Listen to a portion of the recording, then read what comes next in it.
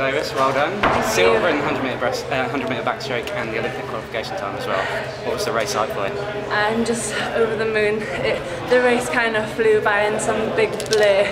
I could see the other girls out the corner of my eye, but it was just big splashes. I didn't know who it was, and I could see that I was keeping up, and I think I got a good start, but then they sort of, I could feel them coming on me, and I don't know, I was tying up, but I just gripped my teeth, and I'm just over the moon.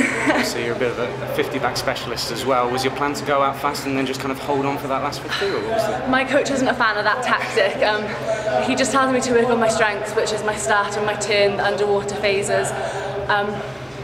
And just race. He just said get in and race those girls, and my training's been going so well leading up to this meet.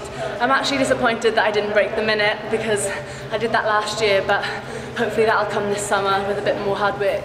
How important was it to have such a good off-season for you? You had the medal at European Short Course, then a fantastic time at Austin as well. It's definitely encouraging, because you know that the training you're doing is going well, and then it just makes you think, well, if I can just improve on what I'm doing in training, then the racing will improve too. So yeah, I was kind of hoping I'd go faster because of how I swam in Austin, but yeah, I'm just thrilled. I never even imagined I'd make the team, so I'm just speechless. Well, I'm not speechless because I'm just talking all the time. So. That's all right. And the other improvement as well was from heat to semi. A fantastic semi swim after not so good in the heats. How important was it for you to get in one of those two middle lanes?